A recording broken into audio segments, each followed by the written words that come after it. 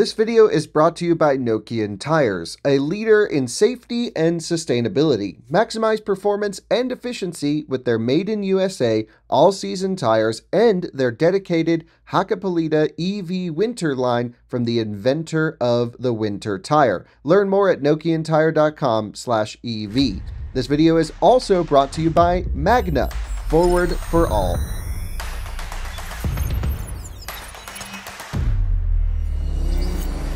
It's the new Mini. Hello and welcome to another Out of Spec Reviews video. You joined me in Munich at sort of this mini lounge, if you will. And for the first time, I'm able to bring to you the brand new codename J01 electric Mini Cooper hardtop. Now, no secret, I'm a Mini enthusiast and Mini fan.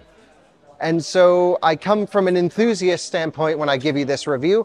In this video, I'm going to walk you through everything we can know about the Mini Electric, the specs, the pricing, the details, the charging performance, the range. Of course, we'll go inside and outside talking about little design details, changes all around. I'll tell you a little bit about the model line structure between combustion and electric, because this is actually kind of confusing and I've never seen this type of approach before. There's a lot to get into with the new Mini. It's an entirely new direction for the brand. They're also launching the new electric Countryman and combustion Countryman alongside of this car right around the same time. So we are all Mini this time of year. It's going crazy over here. And now it's my full tour of the Mini electric hardtop. Strap in, let's get into it.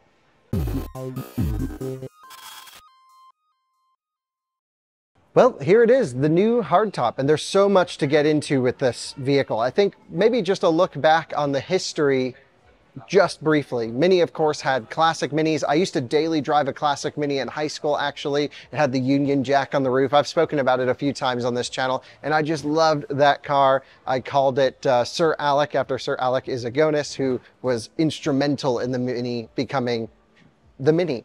And you know, there's been newer Minis since BMW bought the brand and relaunched it. It started with the R50 generation, R53 if you wanted the real spicy supercharged one. These were always great. I'm actually in the market to get one of those. I think it'd be fun to have a little supercharged Cooper S to blast around and just have some fun with. They're unbelievably inexpensive and honestly, like once you know how to work in them, fairly reliable and hardy. They're great.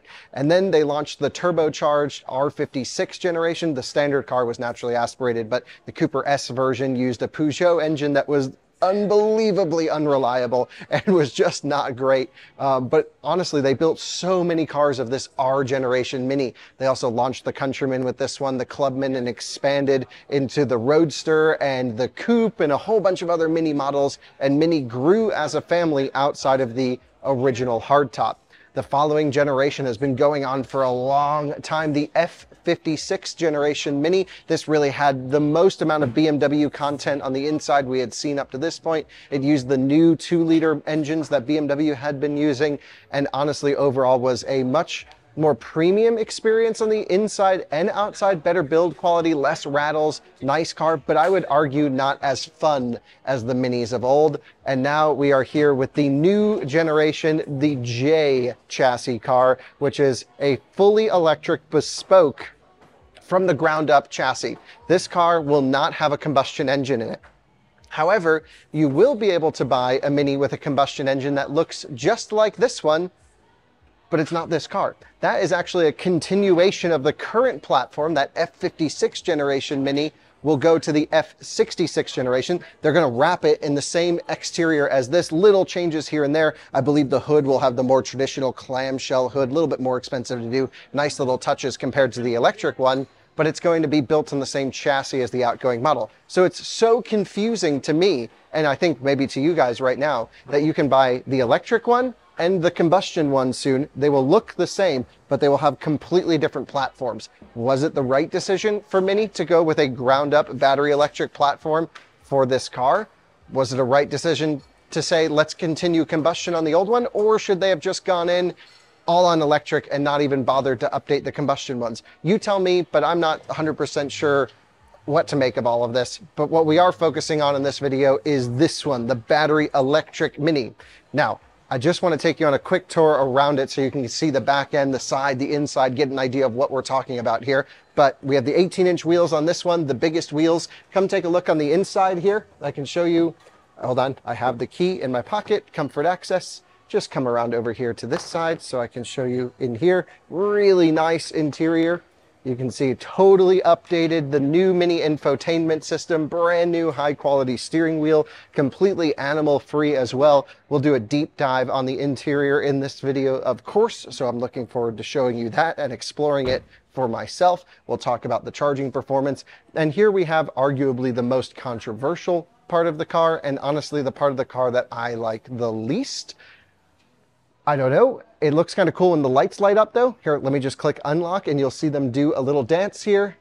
And then you have sort of a half Union Jack on either side. Looks okay to me when the lights are on, but traditional mini contrasting roof color. Love that. Of course, you can spec them however you want, but I really like this over here. The new mini updated logo. Trunk space is very mini. Nothing unusual or out of the ordinary here. Let's see, we do have a little bit of underfloor storage for a charging cable, first aid kit, subwoofer as an example, it seems to be. Then you have your, just charging cable here, which is just a Schuko plug. I don't know what the US cars will come with, and I'll talk about the plans for this car in America, of course, because it's a little bit interesting, the rollout. Since we're back here just showing trunk space, I just want to give you a quick tour here before we get into the details so we can check it off the list. If I can explain, let me put this headrest down. We'll fold this back seat down, and now you have 800 liters of cargo space, 200 liters when the rear seats are up. Has not been rated in cubic feet or whatever we use in the US. Not really a trunk space guy, but I don't know. Alyssa, enough space for you? What do you think? Yes, she's nodding her head. Yes, all good. Okay, let's talk the details, the numbers, everything around when this car will make it to production, how it's going to roll out, and the versions that you can get it in. This is, of course, the J01, which signifies the first car on this platform, which is a collaboration between BMW, again, who owns Mini, and Great Wall Motors in China. So this car is Chinese, and it will be built in China. The combustion cars will still be built in Oxford that, again, look the same, but use the older combustion platform, the F56 chassis, which will now be, again, F66. This car will start production in November of this year, 2023. That's great. And they'll be launching, I believe, in European markets and Asian markets. The US will likely get this car. BMW hasn't confirmed, I think, one way or the other, but I'm fairly certain we are getting this just as a delayed launch. So that's a little bit disappointing that we're not getting it first, but honestly, bringing Chinese-built cars into America is expensive. There's huge tariffs, and it doesn't, it's not the best business case, if you will, for this car to launch in the US. What could be interesting, and I don't think there's been any rumors of this, but I'm just thinking out loud, wouldn't it be nice if Mini built this car at the Spartanburg plant in South Carolina, where they build all the BMW X5s and X3s and all the BMW X vehicles? Okay, they already have some manufacturing there. If they want this car to be high volume enough and competitive on price, that could be a way to do it. Okay, so we don't know when we'll get it in America, but at least we do know some European numbers and specs, because not all of you guys live in the US. I think we actually are almost half European audience, something like this. There will be 3 versions of this car. There will be the Mini Cooper Electric, the Mini Cooper S Electric, the SE, and the Mini Cooper JCW Electric. That one will be launching January of 2025 as start of production for the real spicy one. So the ones that will be coming to market first are the Standard and the S. And I figured, you know what, maybe let me walk you through the pricing, the size, and the specs. And because we've been filming a lot of cars for the second time now on Out of Spec, I got a cheat sheet so I don't have to memorize everything. Okay, so the Mini Cooper E, the electric one, is 135 kilowatt front wheel drive peak power output, which is 184 horsepower. This is really normal for like the old Mini Cooper S's used to be in that 180 horsepower range. So definitely seeing the power go up, but also the weight and the size go up as well. So forgive us for just one moment, it's okay. We have the Mini Cooper SE, which is 160 kilowatts of power output and 218 horsepower. If this car does come to the US, I think we're only going to get the S. Just like with the Countryman that we will either have a video on or went up previously, that one we're only getting the S in that particular one. So that makes sense. 160 kilowatts, 218 horsepower, 6.7 seconds 0 to 60. Very reasonable for a hot hatch, something like this. It's not as spicy as I would hope they would make it, but it leaves room for the JCW, which they're expecting maybe somewhere around 250 horsepower is what outlets like Motoring File have reported on. So that could be interesting to see maybe something like this, something a little bit more spicy. In terms of range, there are two battery pack sizes. The standard car, 40.7 kilowatt hours, which doesn't seem like much on initial first glance, a 40 kilowatt hour battery pack. However, there's an existing Mini Cooper electric on the market today, the Cooper SE in the F56 generation. This only has like a 32 kilowatt hour battery pack and only 125 miles of range. So even the standard battery in the new car is going up 8 kilowatt hours in usable capacity, which is great. Then, why am I really, I'm just jamming numbers down your throat right now, am I not? Then the Cooper S, the spicy one, gets a 54 kilowatt hour battery pack. That's what the JCW will get as well. Okay, so big battery, 54 kilowatt hours in a small car like this, that's great. You know, that's actually 402 kilometers WLTP. I'm thinking more than 250 miles, somewhere around there. EPA cycle would be my guess. Or maybe 230. Yeah, definitely over 200 miles in a small city car. That's great. And yeah, okay, good. Charging speeds, all this good stuff. Come back here, let's explain. This is the charging port on the Mini Cooper Electric, right back here on the passenger side. I'll just let you guys come on over so you can watch the opening action. So let's click unlock. Let's open up the port. Boom. Big miss already. Alyssa, do you know what it is? Dangle dangles. The dangles, yeah. Why couldn't they put the charging port that they have on the Countryman just over here? All right, because you have to get this and then it dangles all over the paint. Let me show you how it should be done. Come run over here with me really quick. Run, run, run, run, run. We're at this mini lounge in Munich. It's a beautiful place. But this is how a charging port should be done on a car, and it is right here. Look at this, so much better. And they already do it on this model. Why wouldn't they just carry through the traditional BMW ones? That's the best charging cover in the business, and then they put the worst charging cover in the business on the most important car. Makes no sense. Why, Mini? So anyway, we'll see what happens when it launches in the US. Honestly, this car needs to launch with North American charging standard is my recommendation, because again, we don't want to be relying on the failing charging networks that are out there in the public. Partner with Tesla, use the much better charging network. At the time of this recording, even Honda has partnered with Tesla, which would leave this car at a huge competitive disadvantage in terms of public charging if they don't put the North American charging port on this vehicle. DC fast charging performance, by the way, 75 kilowatt peak speeds in the small battery pack, 95 kilowatt peak speeds in the big battery pack. Doesn't sound like much. Again, 95 kilowatts for only a 54 kilowatt hour battery pack. However, BMWs in the past have held this charging performance for a pretty good time.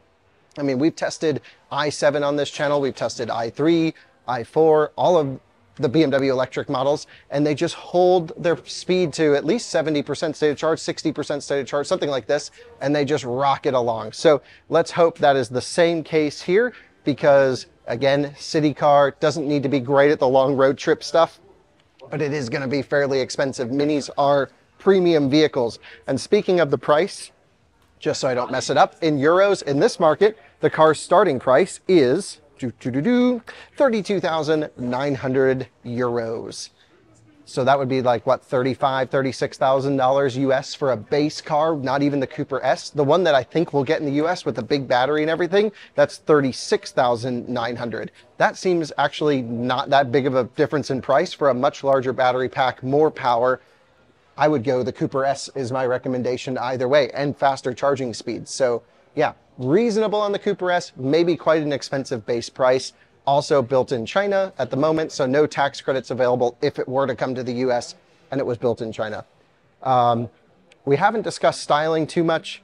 Personally, love the front of it, really like it. This here I think is blazing blue is the communication color for this car. Looking beautiful, matrix LED headlights up front. There's a whole bunch of different startup sequences for the headlights as well. You can have the car do a little blink for you. You can have them just load in like they did here, just a little flash. Lots of different options here. There's actually, I think, 3 or 4 different options you can have it light up with. And then we get to the grille, which is an 8, I guess, bended grille. I'm not a design guy. I think it looks fine, looks cool. Radar right up front. Interestingly, it has radar, it has camera, it has all the ability to do all the driver assistance stuff that we want, but no lane centering. So it has, you know, parking assistant, you can summon the car back and forth, you can use phone as a key, all these little cool technical details, but it won't do highway drive assist or lane assistant like the Countryman will. Why? I don't know. Seems like a miss. Let's check out the interior because that's the most important part of this car. Actually, maybe before we do that, there's just a couple little details I want to show you different. No more plastic side arches around in this particular Mini, so you can see completely painted through all the way to the wheel. My personal opinion is it makes the car look slightly weaker, actually. There's not enough shoulder here. I thought the same thing with the Countryman, so really miss this wide stance of the older Minis. And no side scuttle anymore, no customizable side scuttle, so it's just this cleaner, more sculpted look. I spoke to the product manager of this car. He was really into it. He said everyone loves the design, the styling, great. I don't disagree, but I think it got more serious and less fun. Just my impression of the car. Door handles, by the way, completely flushly mounted. Here, there's also comfort access, so I can hit lock right there. And I can put my hand underneath and it will unlock the car, you would think, but maybe because I just did it in quick succession, there we go. Interior, completely animal free, like I mentioned, but I just want to draw your attention here to this door card. This is a very high quality fabric material throughout the vehicle. Also, it has, you know, normal window switches in the door, unlike the Minis of old, which had the toggles in the center console. This is much more traditional, very high quality feeling. This is all straight from BMW, of course. Power folding mirrors, as you can see right there. Boom, and unfold. Harman Kardon sound system optional. There's going to be 4 main trims for this vehicle in terms of option, all the way from classic to a JCW style package. And I think that's interesting. That's okay. I mean, Minis have always been about personalization and customization, and I'm glad that they're still letting you do this. I'm lowering the seat all the way down, and I'll be putting it back. One thing a Mini has always done and always should do is make you feel, I should say, make a big person fit pretty nice on the inside. And that's me. I'm 6'1", quite large. Let's have a seat inside. Oh yes, I sit nice and down in the cabin. I can lower even the front seat even a little bit more. Tons and tons of headroom. Oh my goodness, crazy. I can get the wheel all the way out. Oh, the seating position, the interior. This is what I love about Mini. Oh yeah, the pedals feel pretty good as well. Wow, this is a nice interior. I'm actually gonna have Alyssa hop in the passenger seat if you don't mind, and we can do a whole interior deep dive while we're here. So join me inside. I can grab the door for you right here and hop on in. How cool is this, Alyssa? It's beautiful. It really is beautiful. This material, I'm just going to kick the AC on here a little bit, just get a little fan going. I'll walk you through this entire infotainment system. It's pretty cool. If you hadn't had a chance yet to watch our Mini Countryman video, I highly encourage you to check that one out because we do a deep dive of this interior as well. Maybe I should go here and I can just put the fan to 2. That way it doesn't get too loud. What do you think, Alyssa? That seems good? Mm-hmm. Okay, great. Yeah, so a lot to dig in with this. We'll touch this last. I want to get to the hard points first. Steering wheel. Okay, I think the wheel itself is too thick. But I love the contrast stitch. I love the design. It's so much more premium than even a BMW wheel. This material, this animal-free material, has this smooth grain texture. This is a wheel you want to use every day. It's so great. Interestingly, it also has this little strap in the bottom here. If you can see this one, there's no third spoke in the wheel. It's this I don't even know how to describe it, almost seatbelt-like material that's here, something like this. But I think it's fairly uncomfortable. You see, I drive like this very often, and just rubbing up against this center portion of the wheel, it's already leaving this impression in my finger right here. And I think it might be slightly too thin, and it could get annoying over time, would be just my impression. Turn signals feel great. You can click up once to go 3 pedals, but they do stay all the way on. Unlike older Minis, you have to then push them down. Just traditional door handle there. Nothing unusual, if you will. There is a head-up display as an option. Unfortunately, it is not one, just like we saw in the Countryman, it's not one that displays on the glass itself. It's sort of this, plastic screen up here. Personally, I think this is the wrong approach. I think it's a little bit awkward to have to look on this display, and it's kind of distracting and definitely takes away from the design of the car rather than just having a head-up display in the glass. But it's possible that the angle of the windshield wouldn't support a traditional head-up display, just something we were thinking and talking to the Mini guys about. So maybe this is the best they could do. What's your impression of the head-up display, Alyssa? Do you think it looks weird? I'm not a huge heads-up display person to begin with, just because I think it's extremely distracting and it gets in my vision, Mm-hmm. which is the purpose of it. But I don't like it. But this one in particular, yeah, it would get more annoying. I mean, if it's just putting on the screen there, why don't they just have a screen? Right, why It's the didn't they same put a difference. driver's display Yeah. here? I don't know. Very old school Mini, of course, to have the main instrument cluster in the center of the car, especially going back to the classic days. Where this P is where your speed will be. So you'll always have to look over here. Now that was a complaint when Model 3 launched. We also own a Model 3 and it has this central speed, but that speed is not so far off in the right. It's actually about here in the car. And so this is a good more few degrees over to the center of the vehicle that could be quite distracting. So my recommendation is if you're going to option a Mini, option it with the head-up display because you definitely don't want to be looking over here all the time. Now I haven't driven the car. Maybe it's a non-issue, but I think the more screens, the better. That seems like a worthwhile option. Continuing on, there's actually an amazing roof in this car, huge glass roof, and it's got all this cool ambient lighting on the inside, and at night it must just look amazing and epic. We saw this with the BMW XM, had these roof lights in it, and I think this is so cool. Actually, if I just change the color of the interior mode here just for a second, I'm gonna put it to vivid mode. I believe these will go red, so they've turned off. And now they've come, I don't know, orangey reddish color. Very cool. We also have under lighting here by the glove box. I don't know what this one does. The switch, what is that? Adjusting the center air vent right here. How about that? Very cool. And then, just lighting everywhere. The light experience in this vehicle is very vibrant. It's very cool. And that's been a thing for Mini really since the R56 generation had the color light adjustable, just like this here, actually, the old school lights up here in the center. That's great to see. LED lights here that are touch sensitive.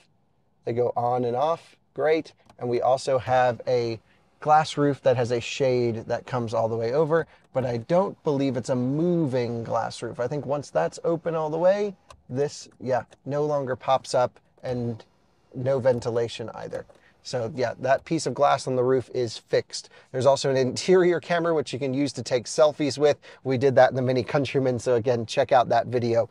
The size of the cabin, the feel of the seats, again, this is a really highly spec'd sort of luxury one, if you will. This is the favorite spec or something like that. Anyway, it's a nice one. It's got all the good materials in it, the power seats. The seats are awesome. The seating position is great. The whole car just feels so happy, so high quality. It is one of those things that Mini has managed to do, which is to take a small car but make it premium. And if you're thinking about the Mini buyer, like I know a lot of people that, are just stretching into a Mini and that's their daily driver and they use it for everything. And a lot of those people really appreciate the nice touches. But then there's also another group of Mini buyer that this is their third or fourth car. They already have an X5 to get to the mountains on the weekends or a Model 3 to do, whatever they're doing. This is the city runabout, the around town car. Yes, I know it's expensive for that. But again, there's a lot of Mini owners that use these as extra vehicles and they're used to a nice car. And this, no one will complain about the interior materials or quality. What do you think, Alyssa? No, I think it's great. It actually reminds me a lot of the new Louis Vuitton coloring. It's kind of a very similar beige in print. Okay, very cool. Yeah, and you have this sort of seatbelt, I don't know, latch indent here in the dash. Just absolutely loving the overall design of the car. It's very, very cool. If we move down here to the center, from the center stack, you have all of your power on and off switch. You turn it to the right to turn on the car, turn it to the left to turn off the car. You have your mini experience modes here. I'll walk you through those in a minute. And you have your park button, reverse neutral drive, and braking mode here as well, which is really great. So that is all nice. The experience drive modes are pretty cool. So you can go from vivid to timeless to personal. You can upload your own image in here and then balance. And this is like adjusting not just the driving performance of the vehicle, but also the experience of the sound system, the lighting, the interior, letting the sun in. You can actually see some ambient lighting coming here on the dash, very similar to the Countryman actually. You can cover the projections. They're projected from right back here on the back side of the screen. There's some LED projectors there. I think it's a great idea. The whole car feels great, looks great. It's awesome. In terms of storage capacity, it's quite dark down in here, but there's 2 USB-C ports. Honestly, they do have some ambient lighting. I think they may have needed more under here, but it's okay. Really cool cup holder design, but not adaptive at all. What I mean by that is if you put a small cup in here, it's just going to fall out. If you put a big cup in there, well, maybe it would fit, but there doesn't seem to be any of those rubber bumpers or plastic things to squeeze in the drink. So I think these cup holders in real life are actually going to kind of suck. What do you think, Alyssa? Yeah, that's a terrible design. That's not good. Not a good cup holder. Looks great, but I don't think it'll be that functional. There's also a rail system here, so you can attach different accessories to it. Here we have like a little accessory holder, and maybe Mini will make an accessory that works better for cup holders. I don't know. There's also this little center armrest for the driver that looks very tacked on. It doesn't go forward? It doesn't move at all. It's just kind of tacked on there. That's weird. Better than not having it, but also there's enough room here. Just put a nice center armrest. Mini has always failed in the center armrest department. I say this as a Mini enthusiast. They've all sucked. They've all broken. And this one's already like not even that hard mounted in there. You see how much it moves? So, not loving that. Another thing I'm not loving is the volume knob here. I do like the knob, but it feels very plasticky. And the power logo, as an example, can go away from being upright. I wish they just put a little circle in there or something, not this power switch. It also feels like it's going to get broken off if I push it too hard. I'm not sure if that's production representative or not, but yikes, that's not great. If buttons and knobs are going to be in a car, they need to be like these over here, which are so high quality and really quite firm. This one, not the same experience. Someone's got to make a sticker so that you can leave it like this and not go crazy from your OCD. But for all of you watching who are OCD, there you go, back to the center position. Or is it one off? Oh, it can't even go directly upright. It's either slightly left or slightly right. It's right in the middle. See, that's upright. You have to lock it a bit off center. Does that drive you nuts, Alyssa? It's not off center. It's not off center? No. Okay. Interesting though, isn't it? Let's take a look in the glove box right here. You can see very small glove box, small car, to be expected. There we go. Okay, great. Well, loving the cabin. Other than those few little niggles, ergonomically, everything works. The door is really sculpted out where my elbow can go, so I actually have some room to sort of stretch out, and it's very comfortable to put your elbow up here. Loving the look out from like my position here, and now we get into some of the options and design. For example, here we can go into our charging settings, and you can see we can set our charging limit. Mini recommends an 80% daily charging limit every single day, and then you can of course set it down to as low as 20%. This car is just over or just under 20%, it looks like, perhaps. We'll set it to 50% for them. For storage, you can come over here and manually precondition the battery pack if you want to by hitting this button right here. Now it's warming the battery, or it will automatically activate with en route battery preconditioning to a high power charging station if you select it in the navigation, which I highly recommend you do. A few other things here. You can set the loudness of the fans on the outside. It's really a noise regulation thing for certain markets, but I would just keep it unrestricted. Let the car cool your battery pack as much as possible, and that shouldn't be an issue at all. If we come back to the home button here, we can pull up all of our applications, and you can see there's so many applications. This software right here is running Mini OS 9 and actually BMW iDrive 9 underneath. It's part of the Android open source project. It does support Apple CarPlay and Android Auto, as you can see right here. And I really think this is a fantastic idea to not use a square screen, to use this OLED 9.5-inch wide screen here, looking great. Love everything about this. The software seems to be awesome as well. Right now it's in German, of course. But yeah, like you have your interior camera, which is great. You have a full screen instrument cluster. Here we go. You have your power output, your battery state of charge. Honestly, this reminds me of old school Mini. I also like how you can get your battery percentage there, and your power output there and there. Funny things with this car, maybe some fine tuning still needed, but overall just a very cool experience. You can change what you want as your base load. And again, we're in this sort of balance mode. Let's try a different one. Let's go to timeless mode. I believe this brings us back sort of retro themed, old school. They always have a little jingle when it comes up, and here it's very representative of like a certain generation of classic Mini. I'm not actually sure which one offhand, but that's looking very nice as well. We can click the home button and again choose different things to come up. There's also a huge focus on voice integration, and here's Spike. If you guys are longtime Mini enthusiasts as me, you'll remember they had a whole sort of mascot brand, which was Spike, and now here he is interpreted into the user interface. I think we actually have a Spike stuffed animal somewhere around the house, right, Alyssa? Yeah, if it hasn't gotten destroyed by the dogs. Yeah, hopefully the dogs haven't gotten to Spike while we're around, but yeah, just love this stuff. It's so great. Spotify built in. BMW's always done great with the newer software versions, and here I think this is a huge step ahead, and so it's really, really great. What I wanted to show you was actually the route planning. So let's type in Hamburg. Wait, why isn't it typing? Maybe we need to go here. Okay. Hamburg, Deutschland. And we want to go. All right. So it's looking, it's thinking. You can see some lines are coming up here. Look at this. 1, 2, 3, 4, 5 charging stops. We also have some options here. We're going to turn her voice off.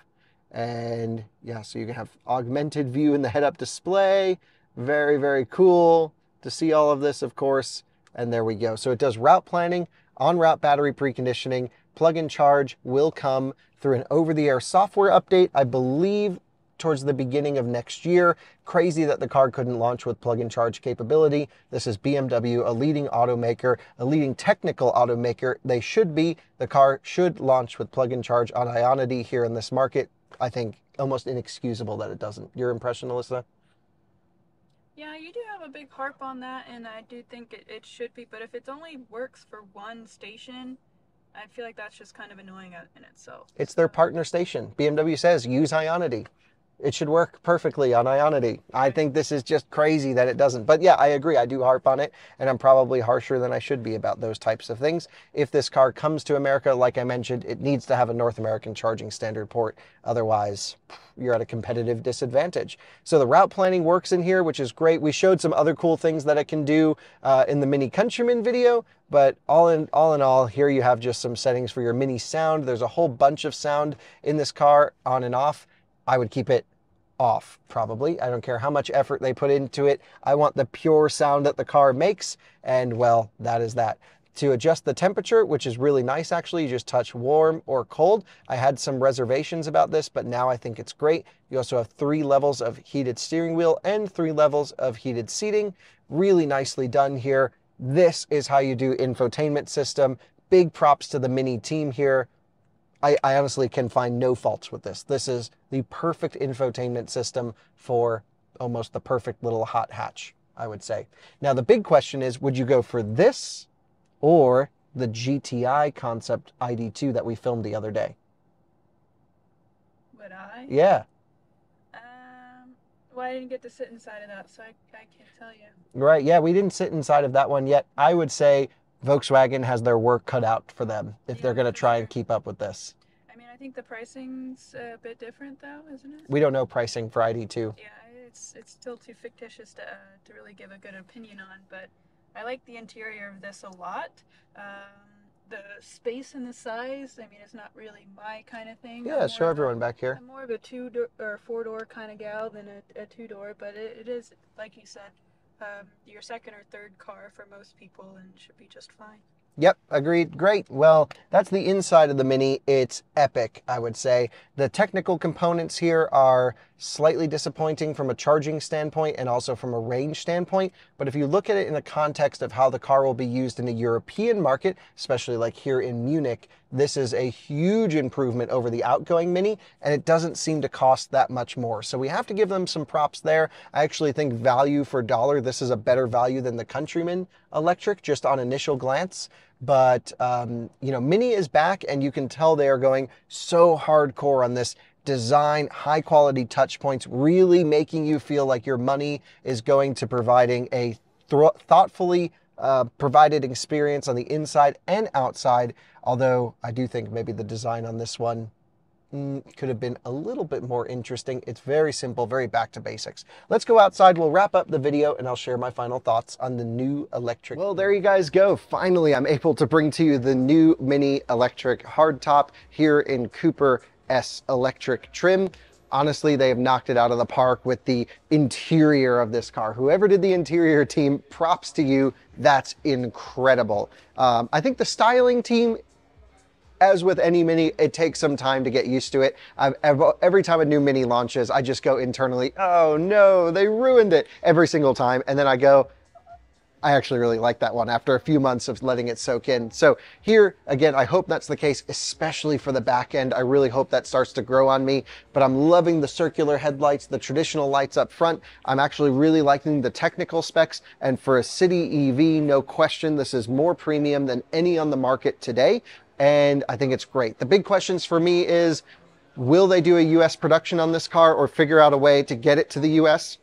Because they kind of have said it is coming to America, just delayed as they sort out pricing and import tariffs and all of these things. I hope it can come. I know so many people that would buy this car, love this car and use it, maybe even including me. The current Mini electric is just a little bit too much money for a little bit too little range and value. You really only get about 100 miles on that car. Here you'd get almost double that and double the charging speed. So that is a really great upgrade in my opinion. By the way, just to end the video, I'll show you the key here. It's quite plasticky, but it has this Mini logo embossed on the back here, which looks great. And you can see unlock, trunk, and then a special key that I believe you can program to do whatever you'd like. I will lock the car here and we will end the video now. Thanks so much for watching another Out of Spec Reviews video. Thanks for joining me for a full tour of the little Mini electric. The Mini doesn't take that much time to get around it because it's so small. There's less to talk about.